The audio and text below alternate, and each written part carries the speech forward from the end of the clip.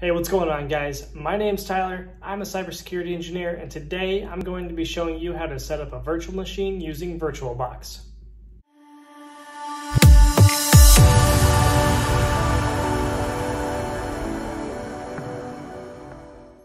We're going to open up VirtualBox right here. We are going to click on New. We're going to give the virtual machine a name. Now, this is just for VirtualBox right here, so I'm going to name it Windows 10. Since we are installing Windows 10 Enterprise, everything looks correct. We're going to go ahead and click on Continue. I'm going to give it 4 gigabytes of RAM.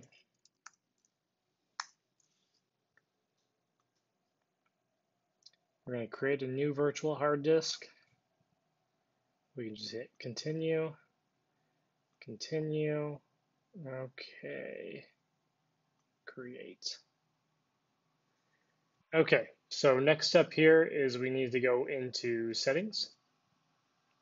We need to go to Storage. We need to click on this optical drive here. You're going to click on that little icon, and we're going to click on our ISO. Now, if you don't see your ISO right here, just go ahead and click on Choose a Disk File, and then wherever you have it saved at. I have it in my Downloads folder here. And click on OK. And then all you have to do is go ahead and hit Start. We're going to switch this, make sure this is your ISO. Hit Start. Okay, so Windows 10 is going to boot up, and then it's going to have you go ahead and install it. So hit Next, hit Install Now. This will take a little while, so we'll pause the video and we'll come back to this when it's done. Okay, and we're back. So now you have a full-fledged Windows 10 box.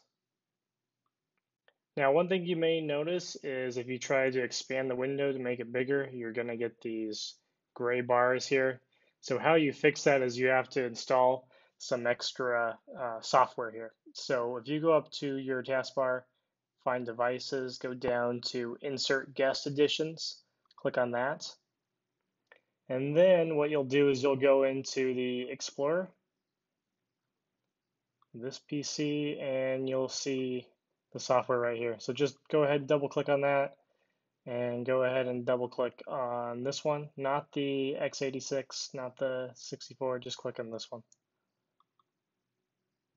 Hit yes. Next, install.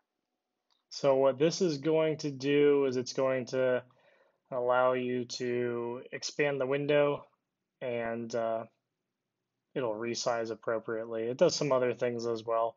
Now you can go ahead and drag this window and it'll resize, or it should.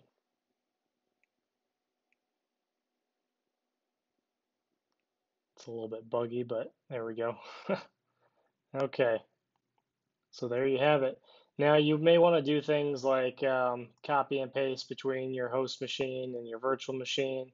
You can do that by going into Devices and going down to, so drag and drop, so you can just literally drag something from the host machine onto your virtual machine or vice versa.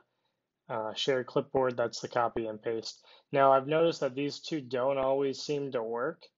So the easiest thing to really do is just go and create a shared folder. So you'll click on Shared Folders, Shared Folder Settings. All right, you'll click on Add right here, and then it's going to ask for a folder path.